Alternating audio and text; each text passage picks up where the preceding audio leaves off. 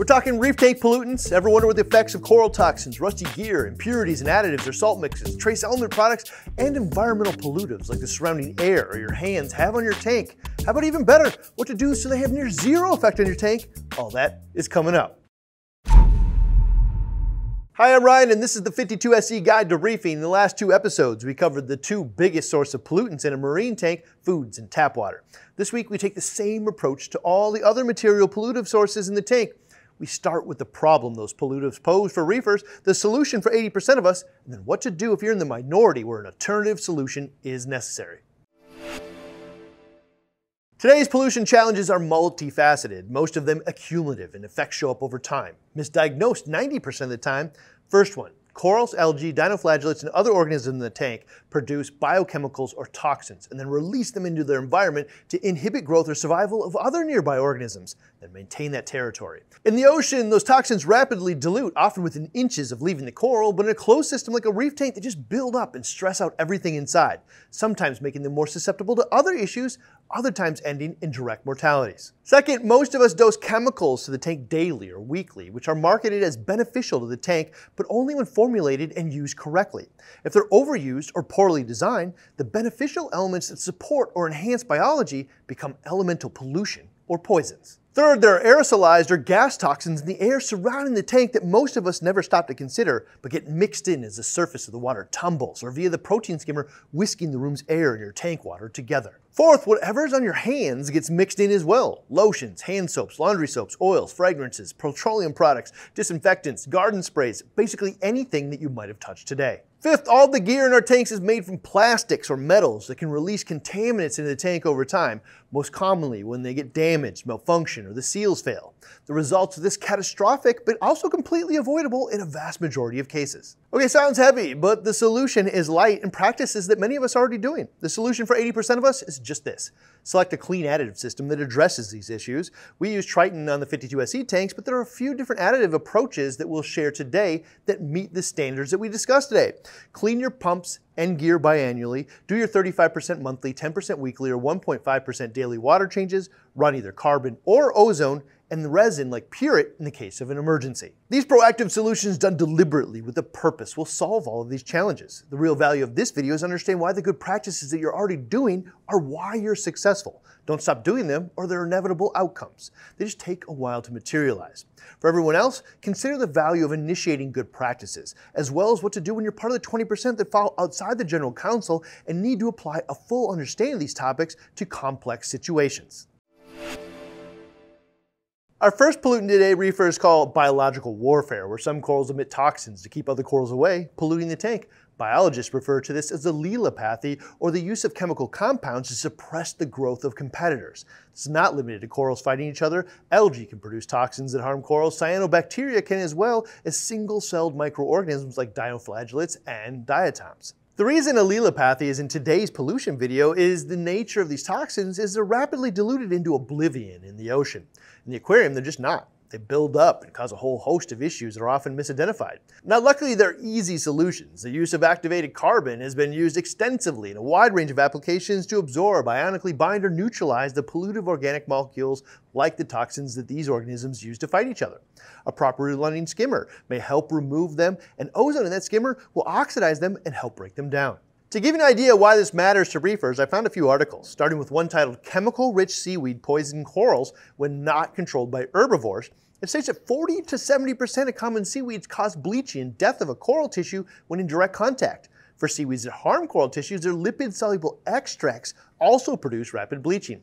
Coral bleaching and mortality was limited to the areas in direct contact with these seaweeds or their extracts. So what they're saying is that a majority of algae can poison the coral with direct contact, and probably why we often see that in the aquarium when algae grows near the corals, but also when they come in contact with the extracts from that algae, potentially explaining why people see major setbacks with their coral when they scrub all the algae off the rock and much of it gets lost in the tank, touches the coral, or decays and releases compounds into the tank. In this one called Allelopathic Effects on Macroalgae on Passillopora Coral Larvae, they stated, we examined the effects of crude extracts of 4 macroalgal species on Passillopora larvae under different exposure conditions.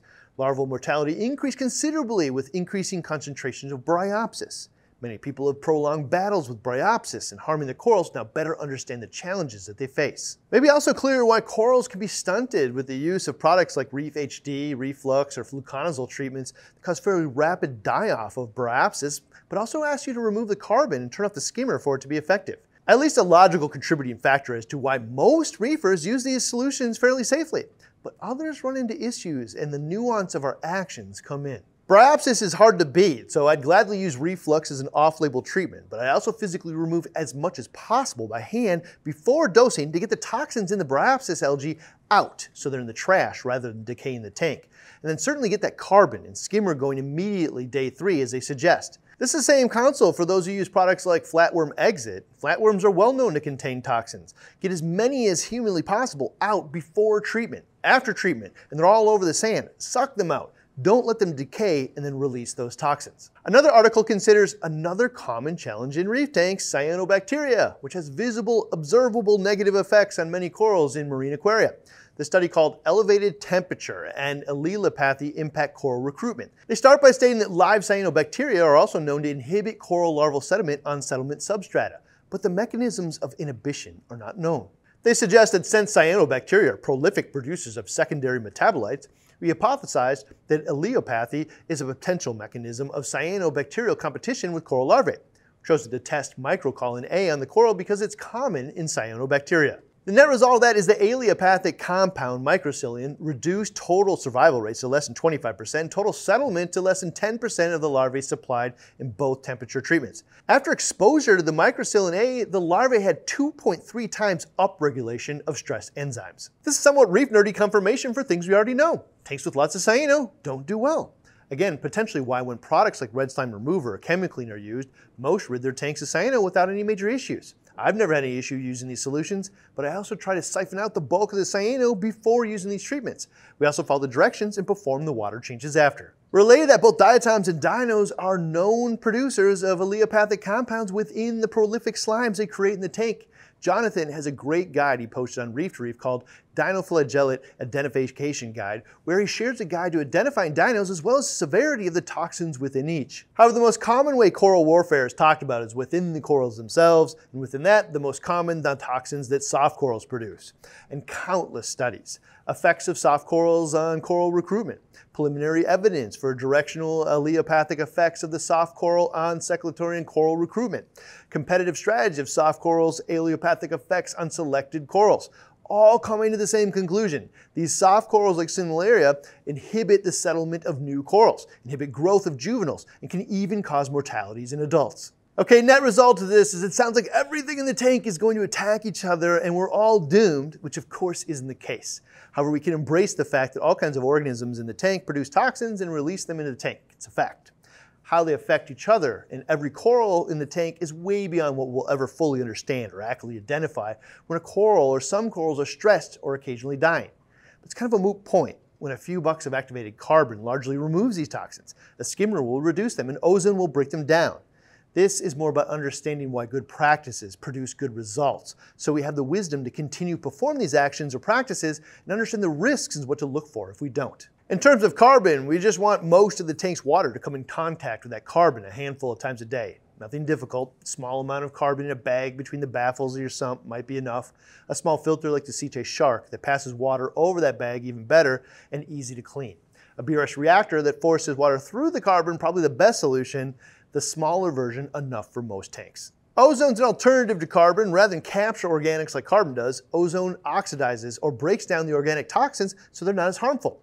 We only run ozone 1 hour at night and ORP controlled to stay below 400 on a recirculating skimmer with long contact times, but still passes most of the water through it more than once a day. Beyond ORP, the best way to evaluate how ozone's working in the tank is the white bucket test. Fill a white bucket from your tank. If the water's crystal clear blue, then the lack of organic yellowing molecules is a strong indication that the organic toxins are getting broke down adequately as well.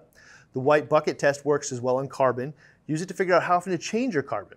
We're using ozone on M52SC tanks simply because it works every day and we don't have to worry about changing out media or how long they'll last. Some reefers will choose to use both to back each other up as well as other minor benefits to each. I'd consider a skimmer more supportive to organic toxin removal than eliminative, but a skimmer that is capable of pulling a constant stream of gunk and set up right to do so will obviously do that better than most. The Max Spec Air Aqua is what we used on the 52 SE tanks. The DC recirculating design is the best and easiest that I've used.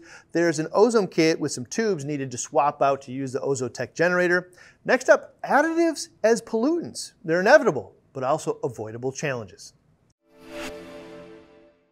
There are three ways the major, minor, and trace element additives can pollute the tank, create a progressively deteriorating situation, and make our goal of an awesome reef tank harder to achieve.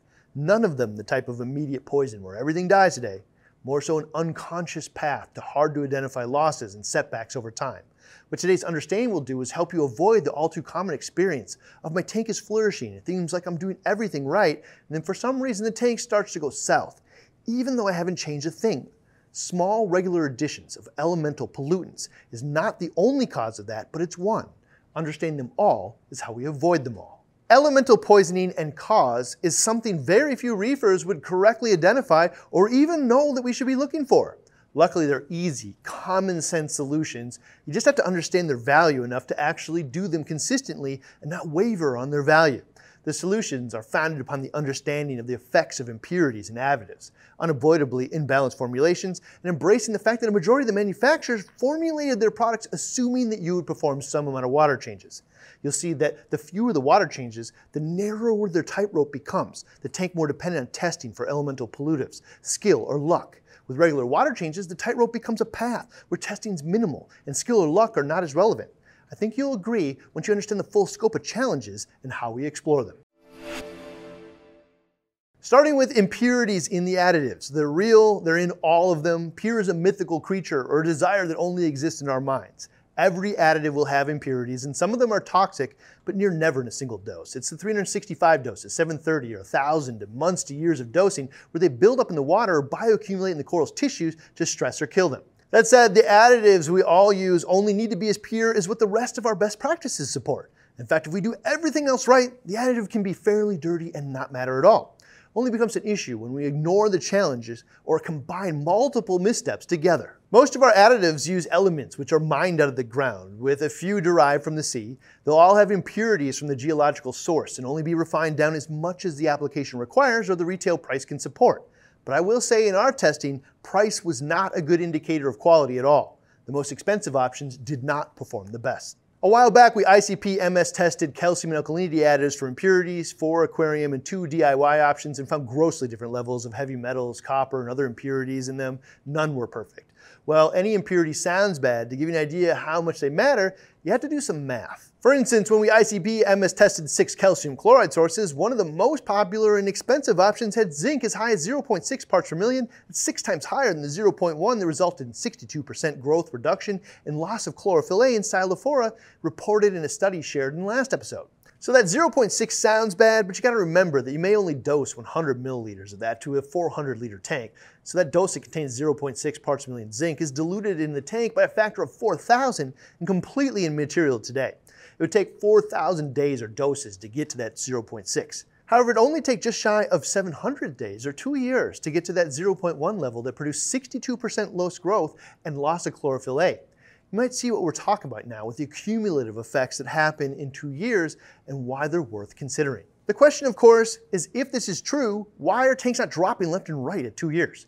The answer is some tanks, or at least more sensitive corals, probably are, but nobody would pin the cause on something that we've been dosing for 2 years successfully, at least not without the type of knowledge that we're discussing today. However, the biggest answer is water changes. Any reasonable water change schedule makes all of this a moot point, and the zinc would never accumulate because we remove most of the zinc polluted water and replenish it with fresh seawater with a near complete tank turnover once or a few times a year, circumventing this problem entirely. That said, there are options we tested with more or less zinc ranging from 0 to as high as 1 part per million, so this is where you can use this information to your advantage. If you know that you're doing fewer water changes than most reefers, then selecting an additive option with closer to 0 pollutive elements or effectively more pure is obviously better and won't accumulate in the tank in the same way. This becomes even more clear why preventative water changes or dilution has higher success rates than reactionary strategies based on testing or visual assessment when you consider other elements like 2 parts per million aluminum, 0.5 arsenic, 0.9 copper, 192 parts per million heavy metals, or 0.5 parts per million lithium.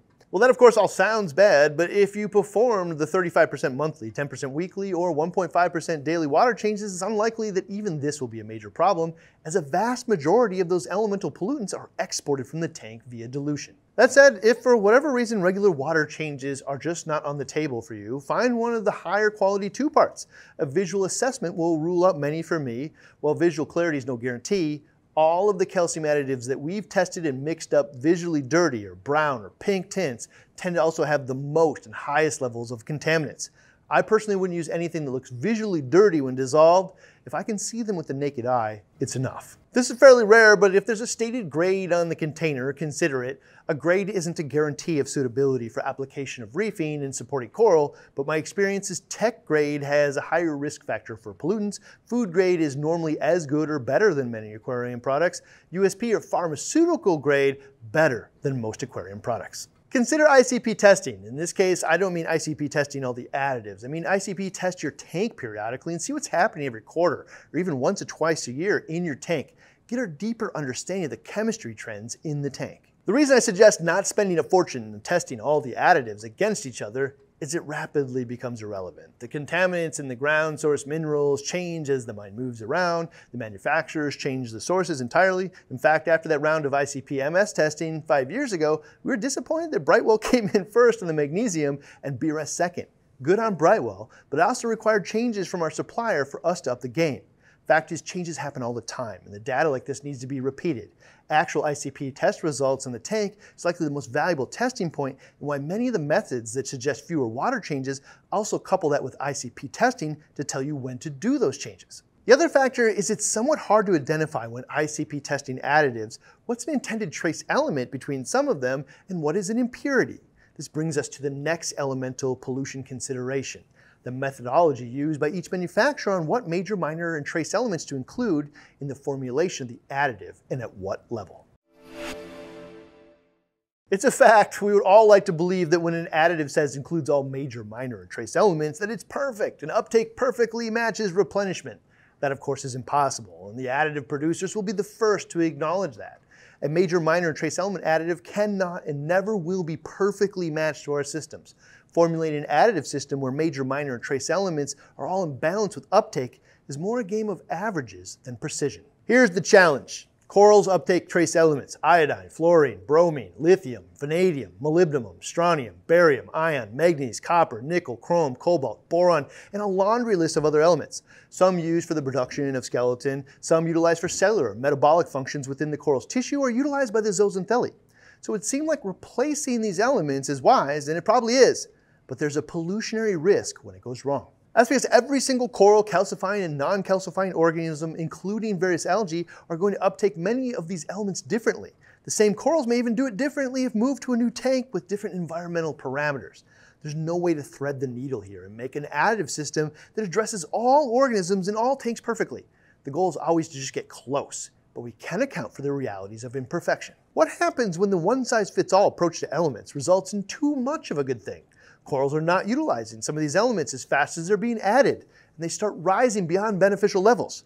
This is when trace elements fit that definition of pollution, a substance that has harmful or poisonous effects in sufficient quantities. The net effect of this is the same as the impurity conversation. A single dose of a less than perfectly formulated two-part will never be an issue, likely not even 100. It's the unmitigated hundreds to several hundreds over a year or two that build up.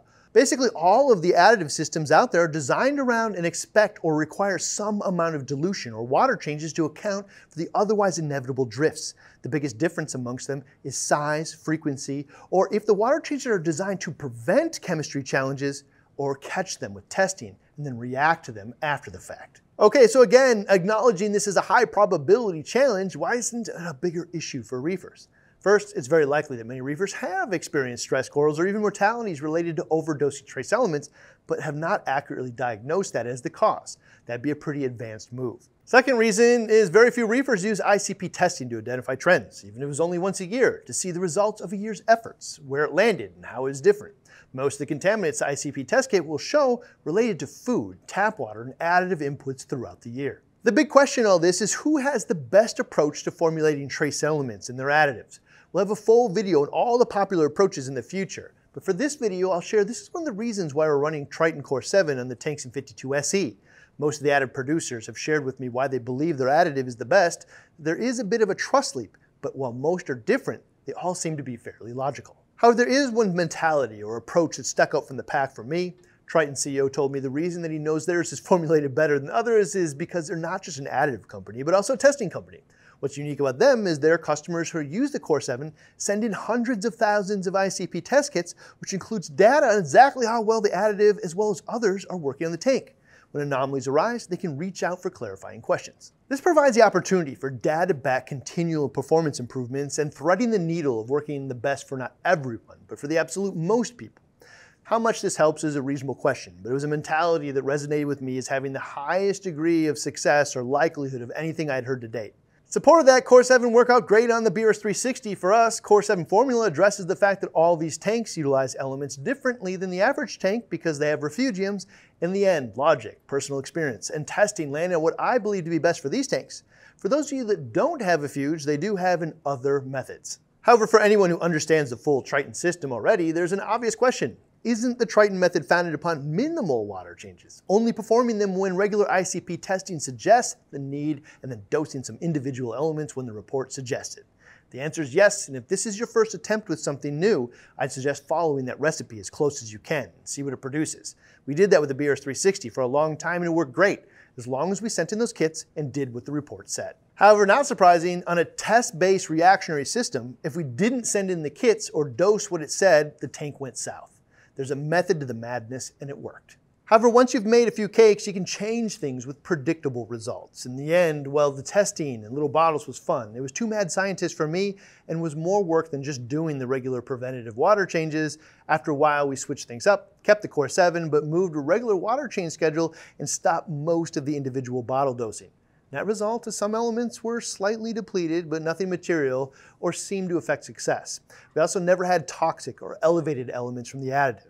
The tank thrived off the consistency of Core 7 coupled with our regular water changes.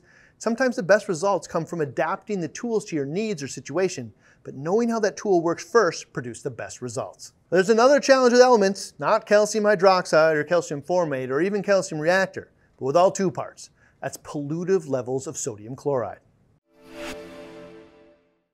This one's unavoidable. Salinity will rise using two-part. It can happen faster than most people think, and the corrective solutions can have unintended consequences. You guessed it, water change is the best solution, but in this case, consider how much two-part you use. I'll show you a couple of graphs to demonstrate this in a second. The reason why two parts raise salinity is they're all based on salt. The calcium portion based on calcium chloride, the alkalinity portion based on sodium carbonate or bicarbonate. Once dosed in the tank, the carbonate alkalinity ionizes into the water and leaves the sodium behind. The calcium ionizes into the water and leaves the chloride behind, effectively polluting the tank with excess sodium chloride or table salt in the tank that will raise the salinity. There are not any studies on sodium chloride only elevated salinity on corals, but there are many on general salinity increases like this one, the effects of temperature and salinity on growth, metabolism, and digestive enzyme synthesis of Goniopora. The Goniopora could survive in a wide salinity range of 25 to 40 parts per thousand. However, the maximum number and weight of the Goniopora polyps was determined at 30 to 35 parts per thousand. Furthermore, the 30 to 35 parts per thousand salinity at 25 degrees Celsius or 77 degrees Fahrenheit led to the best Goniopora growth and survival, mainly because of their enhanced nutrient absorption rate, polyp expansion rate, metabolic rate, and adaptability. Their chart demonstrates this pretty convincingly. After 8 weeks, the protein composition of the coral was much lower at 40 parts per thousand salinity than 35 that most reefers maintain, and the fat content dramatically lower at the elevated salinity as well. Salinity clearly played a big role in this experiment. Survival, not the primary measurement, but how these environmental changes stress the animals. So how does this tie back to two-part? Well, every gallon of many popular two-parts have around 2 cups of salt dissolved in them, so when you finish a gallon of each, you've effectively added 4 cups of salt to the tank, more when the magnesium included as well. There is a lot of chloride and sulfate in magnesium portions. Ray Holmes Farley's article called An Improved Do-It-Yourself Two-Part Calcium and Alkalinity Supplement System demonstrates this effect over time with the addition of dosing 1.1 DKH a day to the tank and matching amount of calcium and alkalinity. After 1 year with no water changes, the salinity rises 32%. That'd be a salinity of 47 parts per thousand or about 1 point of DKH per month. Again, not the kind of pollutionary problem that shows up in a single dose or even a month of doses. Considering the study that we just mentioned, it might show up as we approach 5 months, but not in mortality. but in harder to define decreases in health and stress. The two-part article does demonstrate the effect of water changes on the sulfate portion of the article's recipes once water changes are considered. Where 0 water changes has the expected perpetual rise to nowhere good, 7.5% to 15% monthly slows the progression, and 30% monthly changes has a small rise and then stabilizes. This is a reason why most two-part manufacturers fully expect you to perform water changes, 30% a month looking like an effective number here. This does bring up the question, alternatively to water changes, if the tank has risen a few points of salinity to say 38.5 parts per thousand, why not just manually dilute the tank by taking some of the salt water out of the tank and replacing it with fresh water? That would effectively lower the salinity 10% back down to the standard 35 parts per thousand, but it also lower everything else along with it. Alkalinity from 9 to 8.1, 420 calcium will drop to 378, and 1300 magnesium to 1170. They all need to be then corrected back up by adding more salt to the tank. This, of course, has cascading effects on all the other major and minor and trace elements that we don't commonly test for, which is a bit mad scientist for me. At this point, it's probably clear why the sodium chloride and resulting elevated salinity from two parts is considered a polluting element in the tank. Certainly meets the definition of pollution, a substance that has harmful or poisonous effects in sufficient quantities, and why most additive manufacturers rely on us to perform a reasonable water change schedule to dilute that challenge and make it a moot point. However, there are caveats to every rule. Some two parts account for the excess sodium chloride in their formulation, and much better options for those who choose to do fewer water changes. Tropic Marine's balling method and Triton's method in Core 7 come to mind. Tropic Marine's balling method addresses the sodium chloride problem this way. They know that they're adding in calcium alkalinity and sodium chloride every single day. Salinity will rise. We'll have to take out some salt water and dilute the tank, at which point every major minor trace elements will drop along with that. An ongoing problem that just gets worse with every time that you do it. So when the balling method was designed, they added a Part C. Part C is everything that's in their aquarium salt mix, but they leave out the sodium chloride because the sodium and chloride are in their Part A and B two-part. Now when the tank goes up 3% or 1 part per thousand salinity, it's not just the sodium chloride that went up 3%, every material element also went up 3%.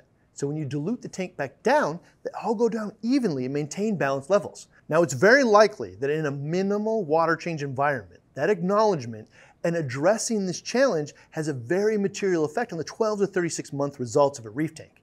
However, in a more aggressive water change environment where the imbalanced water is removed and replaced with balanced water consistently, it's debatable how valuable the Part C or sodium chloride-free sea salt is. At this point, many reefers are probably thinking, I've never had to manually dilute my tank by removing salt and replacing it with fresh water, or at least that's pretty rare. Good chance that's because your water changes are enough to prevent the need for that, but even more likely, you're diluting and didn't even know it via your protein skimmer.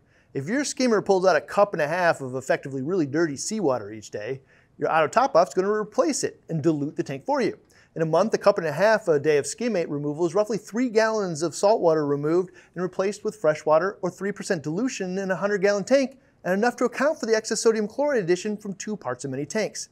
A high-functioning skimmer can serve a wide variety of uses. Another multi-part that accounts for the excess sodium chloride in its formulation so it isn't an issue is Triton's Core 7.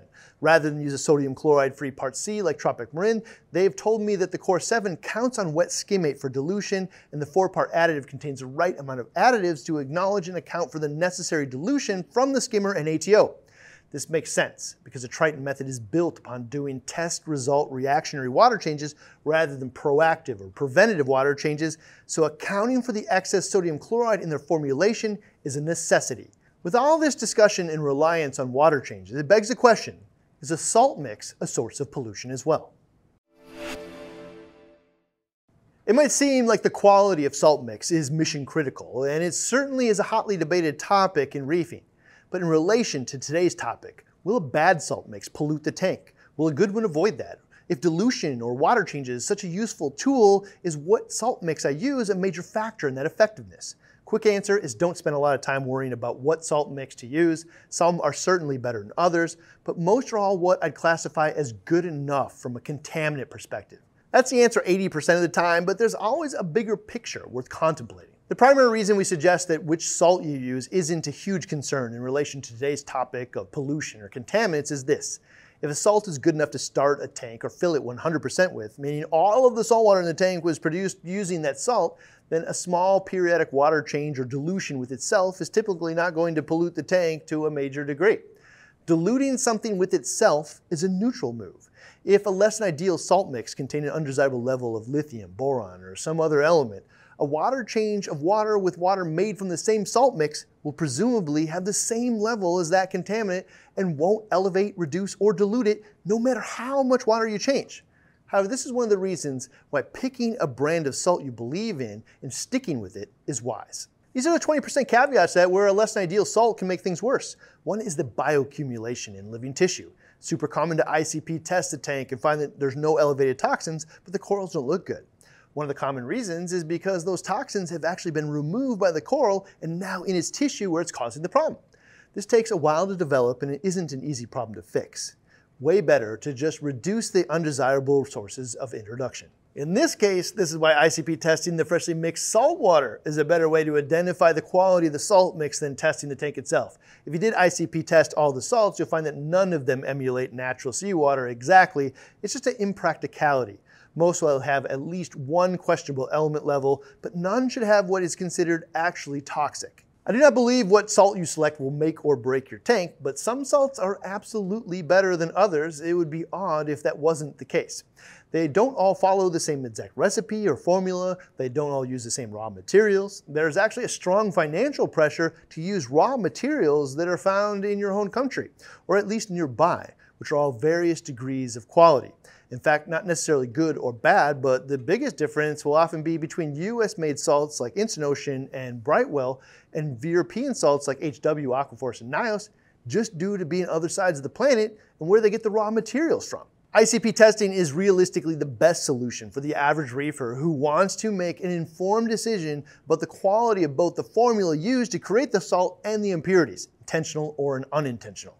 However, you're not going to test for them all. That's just too expensive.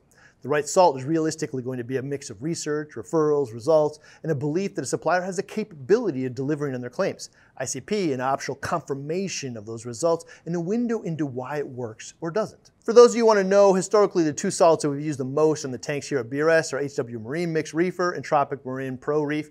HW was predominantly based on positive reports and referrals and the results we had using it. The Pro Reef based on a series of experiments and BRStv Investigates episodes we did back in 2019.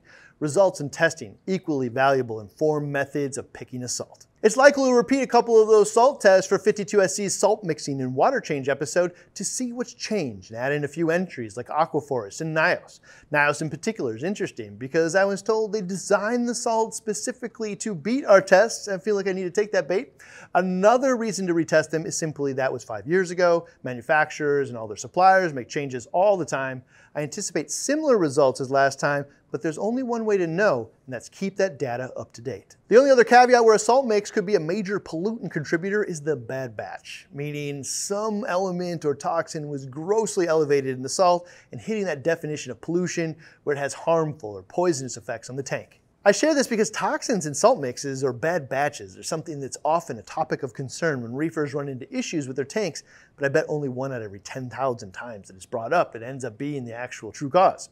However, unmitigated pollutants from foods, tap water, and additives are accumulative challenges in 100% of tanks. The reason salt mixes are often brought up instead is it's human nature to look at something I did recently as the cause.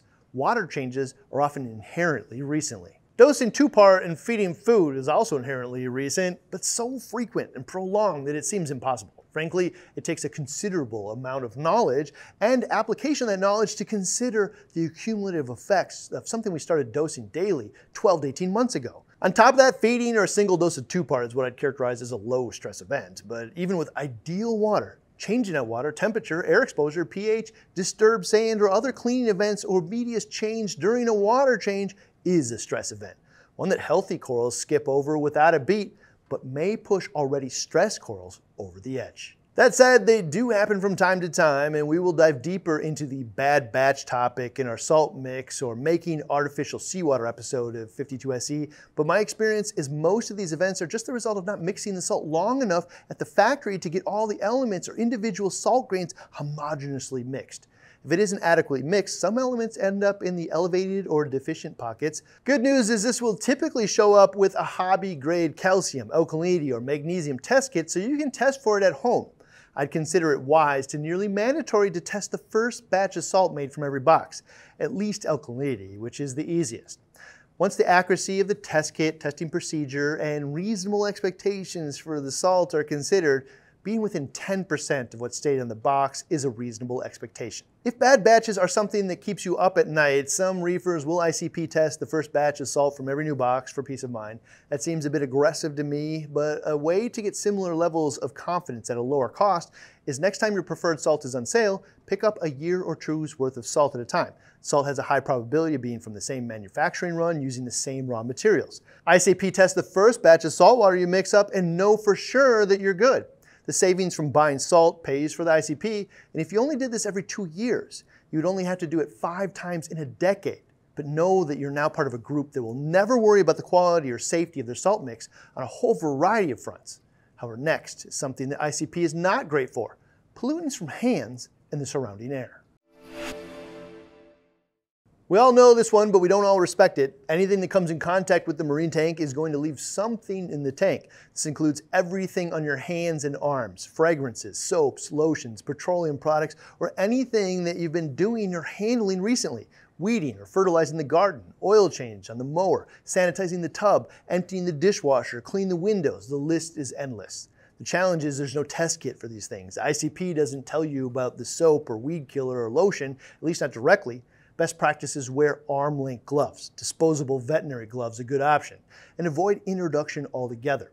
If not that, then do your best to clean your hands and arms before they go into the tank and let it be as infrequent as possible. Alternatively, the proactive option that just kind of owns that hands will be going in the tank is the use of a few bucks of carbon, which is effective on many of these organic contaminants.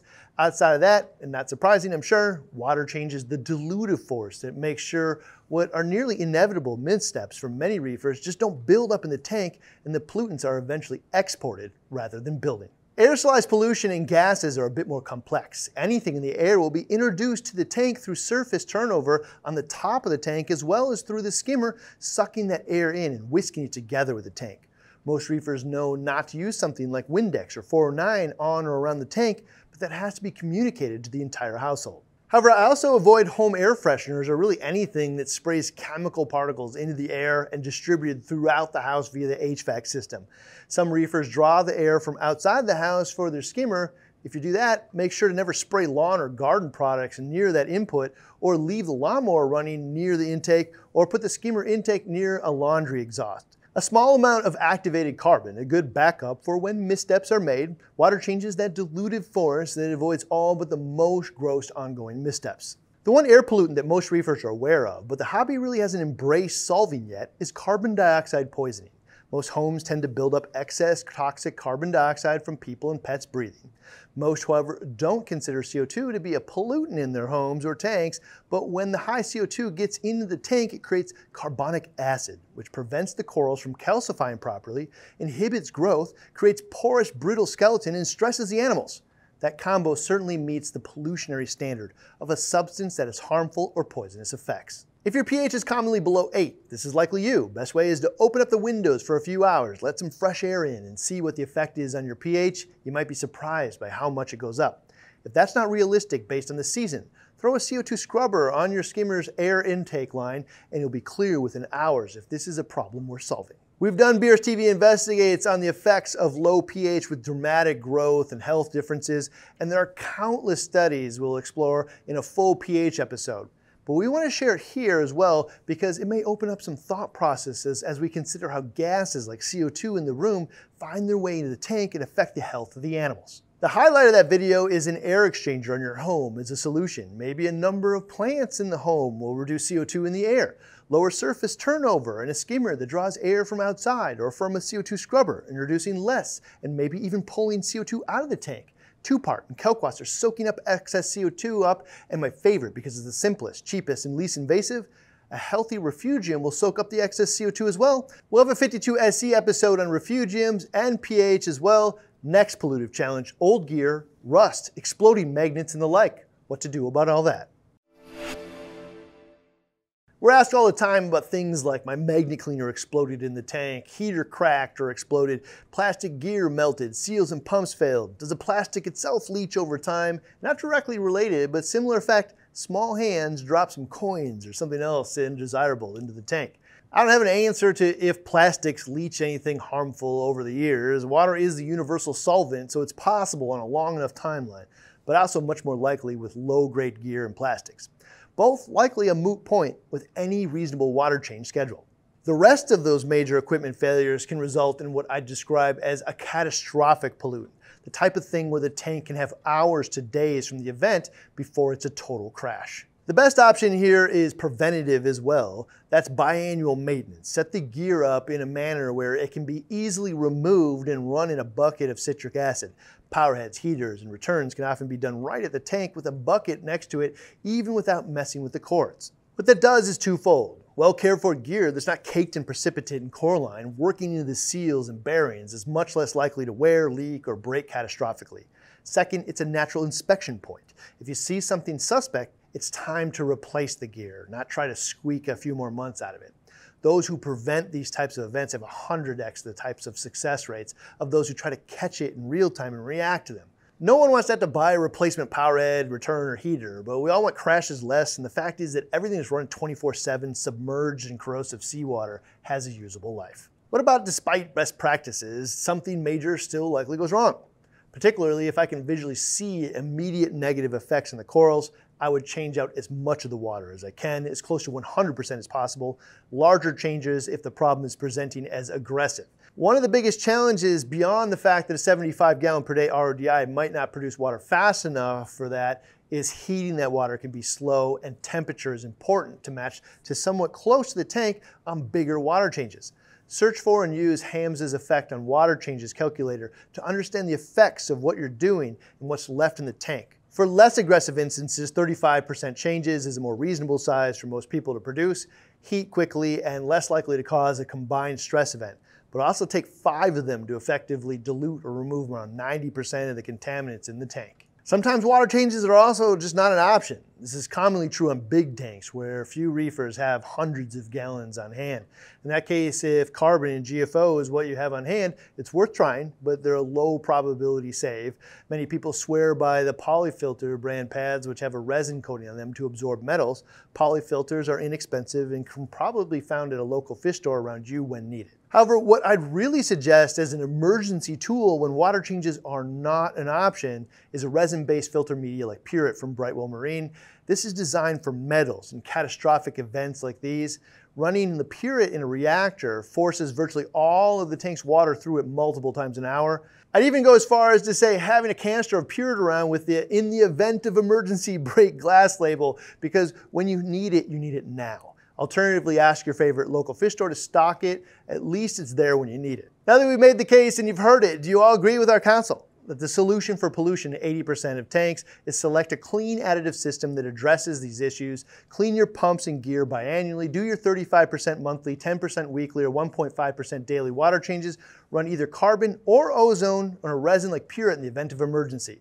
If not, what do you recommend to other reefers or use yourself? Next episode of 52 SE, we start a deep dive into each segment of filtration, starting with an entire episode on protein skimming. Everything that we've learned in the last decade, nearly all of us have one or have had a skimmer, but it's one of the most poorly understood filters on the tank. Let's change that. This release and the entire 52 SE guide to reefing right here.